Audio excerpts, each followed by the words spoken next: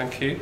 So we're going to go from sunny Berkshire to hot and humid Republic of Congo. So I'm a field archaeologist from the UK, but I now work for an international consultancy. We do work all around the world, and part of our work involves projects working for, in this instance, a mining company, South African mining company working in the Republic of Congo. And I'm the archaeologist, the cultural heritage expert that undertakes the environmental and social impact assessment, the cultural heritage element that supports the mining company's project. They're licensed to operate from the government of Congo in this instance. They can't build their mine without that environmental and social impact assessment and the permit that comes with it. So that's my day-to-day job. So I work now not in the UK a lot, but I work overseas quite a lot. So where is this project? So for those of you that may be familiar with Africa, those of you that aren't, Congo, there are two Congos. There's DRC, Democratic Republic of Congo, which is the big one, to the east of the smaller Congo, which is Republic of Congo. And my project is in this part of Congo, near the border with Gabon.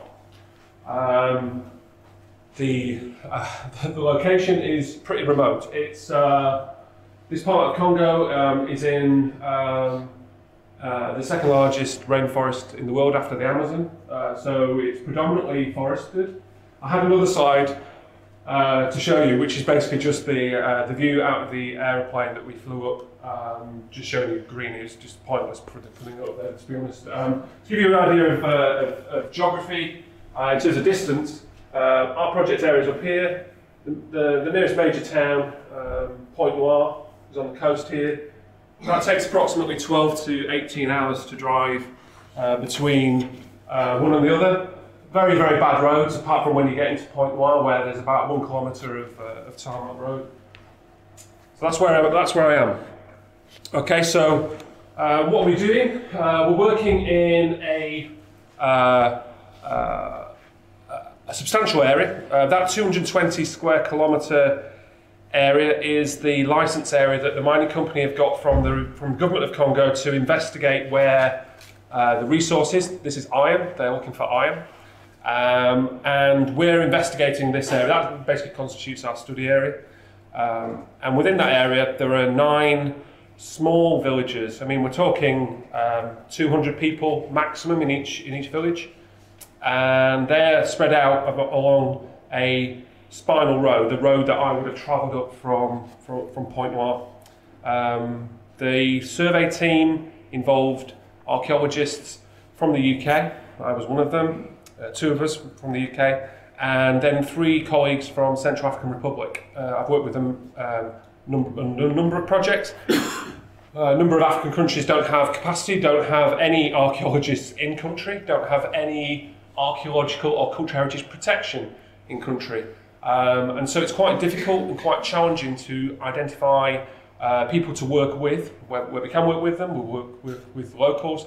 Where we can't, we bring in people from as close to the place where we're going to be working as possible. So Central African Republic is a neighbouring country to Republic of Congo, and usefully they speak the same. Well, it's a different language, but they can understand each other.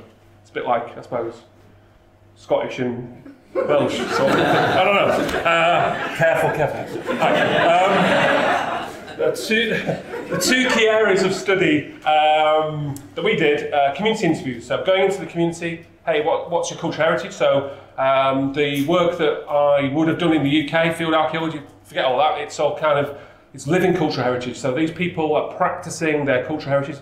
That might involve, Christian worship and going to church and all that kind of stuff, but more often than not, it doesn't involve any of that. It involves, in this particular instance, their gods were the forest, were the trees, they had strange belief systems, initiation ceremonies, sacred places, and traditions. And we're documenting all that because it's important that this mining company from South Africa doesn't just go and obliterate the landscape. You might see some photographs on the following slides that show some of that, but believe me, it wasn't as bad as it could have been.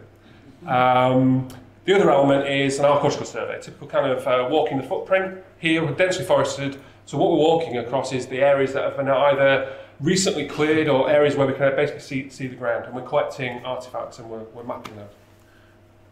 I need to move on, don't I? Because I'm just... Right, interview. So here we are. This is my colleague. I'm a godfather of one of his children. This guy on the right here is Alfred Ndanga. He's from the University of Bangui in Central African Republic, and he's interviewing the guy in the orange Guantanamo Bay jumpsuit kind of thing. Is the chief of one of those small nine villages, and the guy in the background making sure everything's being understood. His assistant. The chief he's got his day job, you know. He's a farmer. He does his thing, and we're trying to understand about his heritage, the heritage of the area. Here's some more pretty pictures to show some of the other conversations that we're having in the village. So we're understanding kind of how you live. As we're having these conversations, Alfred's kind of giving me he said they're talking about iron. They're talking about metalworking, and it's like, but they don't. It's in their ancestry. It's in their past. It's not what they do now, but they keep talking about it. Okay, so we start exploring this. Okay, we start asking questions. So words that they were giving Alfred in the language, the local language, which is Nzebi, were referring back to their kind of metallurgical past. They understood that their ancestors were metal workers, and they had the knowledge of how metal was made through the language and the way in which their traditions of their past have been passed down from one generation to the other. Nothing's written. There's no written history. It's all oral. But they knew certain terminology. So they knew where the name of the hill where the iron was dug was called Lekumu, and we know where that is. We know where that is. But they had words for different components of collecting the iron, of the furnace, of the bellows. I can leave it on there. Okay. They also had the names of the metal workers, the people in the past, the blacksmiths, how the ore was transported from the hill down to the furnaces. In contrast, just to check, we asked about ceramics, pottery, you know, we can find that all the time. No knowledge, really. They knew the word for clay and they knew the word for a terracotta pot. I'll give you those translations if you want after. So we started asking some questions in our conversation piece. Do you know how iron was produced in the traditional way? I said, yes, there were blacksmiths. They built fires and used stone anvils and a hammer to make axes, hoes and machetes. How did they collect the iron? They made holes in the forest on Mount Lekumu.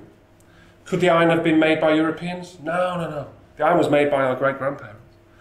How was the iron made by our ancestors? They made nzundru from the iron. They extracted from the soil. That's the iron that they made. They built a fire and used bellows which blew air to start the fire. Then charcoal was put into the hole and then the iron ore was added. But none of them do this anymore. Yeah? It's all kind of their oral history. Then they started bringing out their ancestral relics, stuff that they have retained in their heritage, as part of their heritage. This guy's got some nice votive weaponry. This is used, or was used, they were saying, as dowries for when people got married. So depending on and this is how they express it, the beauty of the lady, you either got 1 or 5, you know. So, okay. We went on the questions. How long ago? How long did it take to produce the iron? It may have taken a whole day through to the night time to produce a machete. Which family made the iron? Was there a particular family? He said yes, they were the Siongoi. Was it men? You know, just asking. Was it men who did this work? Yes, only men. How long ago did the people make the iron? They'd been dead a long time, I imagine, said one guy. Given the age I am now, it was a long, long time ago. So here's some of the other stuff that they brought out. A nice iron cooking pot. And this odd object here. So, conversations about iron continue. Is there anything you can tell me about this object? So they said, well, it was used in the forge to make the iron objects, such as machetes and hoes. It's a handheld anvil. They're using it like a hammer. Do you know the name of the place where they made the iron? They said, yeah, it was called Mipoundi. Mipoundi. Kept coming up in conversation. Mipoundi. Do you know where Mipoundi is? No. It was close to Mount Lukumu, but we don't know where to find Mipoundi. Da-da! So we go looking for Mipoundi, yeah? So we're on Mount Lukumu now. That's where the iron is. It's basically, you can walk across and the iron ore is just on the surface. You can pick it up.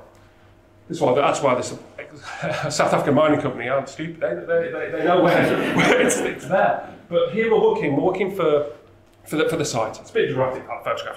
We're not using that as a vantage point to look for the site. We're going out, as you'd imagine, on survey. So we're collecting, that's me, collecting artifacts, logging them, GPS, feeding the data into a computer on a night time. I'm just looking at the distribution, and we keep going back to certain areas and expanding our surveys out. Finally, we settle on one area. It's a lowland area where there's loads and loads of stuff. It's slag, burnt areas, charcoal, even some iron objects worked iron tools being found. So, talk to the company, the South African company. We'd like to excavate some of this.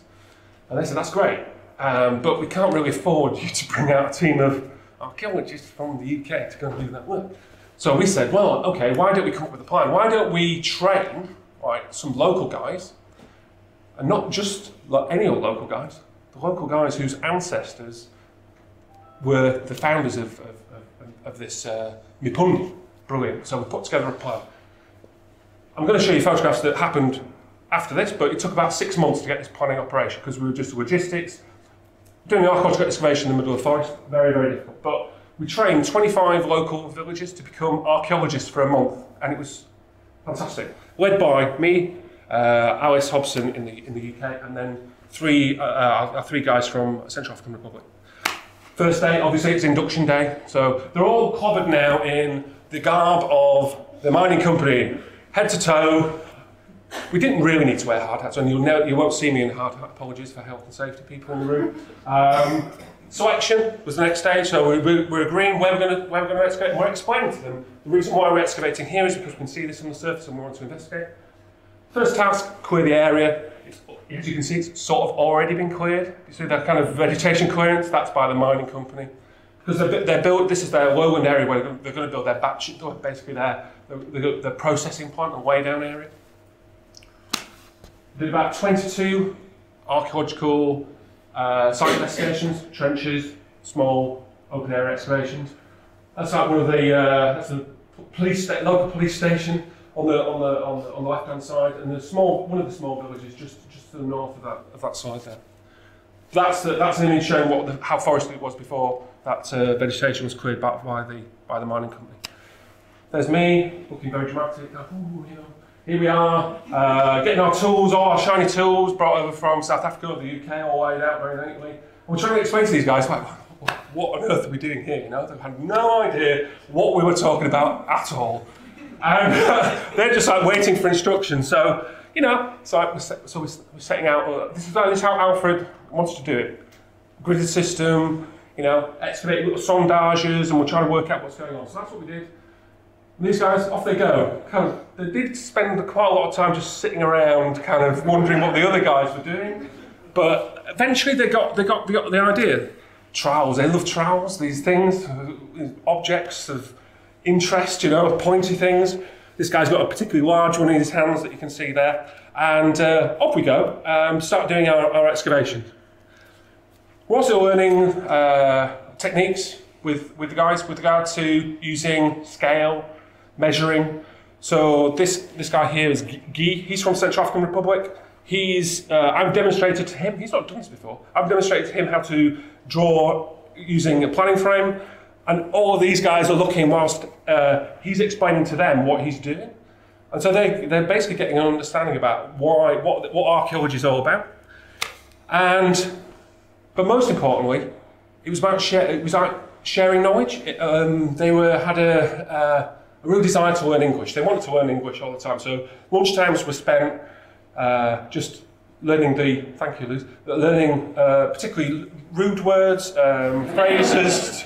You can imagine kind of how you chat up girls, that kind of thing. When we explained to the guy in the green t-shirt what he actually said on his t-shirt, he thought it was brilliant. Actually, he had no idea. There you go. I totally agree with that. I'm married to an Irish woman, so it's fun. But the other element was about teaching them skills. None of these guys had gone to school, so there's no schooling. So basic mathematics, adding up, taking away. It was all to do with scale, I thought, in the end, when I put this presentation together. It's all about scale, drawing, it's all about sections and plans, it's all about scale, photography, scale bars, measuring, it's all about, you know, telling somebody to set out 4 meters by 4 meters to you and me might be dead easy. Them, what is a meter? What is 4? How do you know? And so doing this and doing it at right angle, what's a right angle? So all of this was just coming out and out and out. So for a month they were getting English, they were getting maths, they were getting archaeology. Yeah. And then more challenging concepts, scrutiny. You know, those people that work with volunteers. Well, what's this? Is it archaeology? No, it probably is stone, so you just kind of throw it away. All of that was happening. So, but why is that natural and that man-made? How can you tell? How do you know? So it's in infusing them to understand that there's differences between man-made stuff and natural stuff. And then stratigraphy. That was a bit too complex, really, but kind of understanding kind of things, deposit and anyway. Sorry, I'm now going to have to refer to my notes because I've got something to tell you. So, because you might be interested in what we found. So, what we found, in effect, dumps of flue pipes. So these are, in French, they're known as tuyères, if I pronounce that right. That was mixed with furnace waste slag, and it illustrated different stages of iron refinement. In French, slag, iron slag, we've just got iron. I'm sure metallurgists might be able to tell me that there are different types. Well, in French, there's like 15 different words for different types of slag.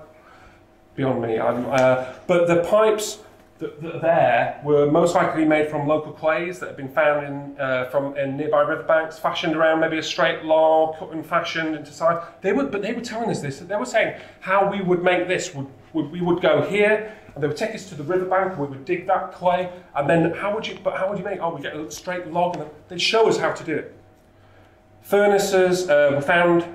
I never got really much in the way of photographs, but it's just because they're just kind of dark holes. But simple depressions in the ground. They were filled with charcoal. The iron ore was then put in. It was then lit. The pipes provided the supply of air. It was inserted at an angle. And most likely the furnaces were used time and time again, raked out, each firing, and the unusable pipes, or the broken ones, and slag were basically deposited around. And that's like what you're seeing there. It's a dump of furnace. Water would have been a key ingredient, so we've got a nearby stream. We've got the Iron Hill Mipoundi in the background. That's where I was taking a photograph of Guy looking out with his binoculars up there. Finds. We've got loads of finds. Not that many, but you know, quite a few. What of iron objects? Spears, tools, but also some jewellery. So we've got some beads, and we've got some copper tipped earrings. Copper, nearest source about 700 kilometres away. So there's trading going on between these people and the Atlantic coast. But then we got into radiocarbon dating. So last couple of minutes, Luke. So we discussed with them about how we could actually date some of the deposits. So we walked around and we agreed with the community what we were going to date and why we were going to date it. And they wanted to know the results. So you know, kind of radiocarbon dating can take some time. So we had to entrust them to entrust us to go away, do this work, and then come and then report back. We didn't go back. We reported back to them. So the radiocarbon dating that we did, agreed. The samples were quite. Iron commenced around 1400 AD and lasted for about 4.5 centuries through to the mid 1800s. But we also did find pottery through carbon dating of the deposits in which that pottery was found. The site itself dates back as far back as the 5th century AD. That mid-1800s date, from some of the samples, is giving us that, I think, that temporal connection between them when talking about their great-grandparents being the iron workers. This site was operational in in the mid-1800s. Finally, the plan is for the client to support the building of a local museum. It sounds a bit grand, but it's basically going to be a shed probably with some of these artefacts that have been conserved. Wessex Archaeology did the conservation for us, professionally photographed and everything. So there'll be like a display, maybe some selected artefacts, telling the story of their own metallurgical ancestry, and the community being the custodians of their own heritage. Thank you very much.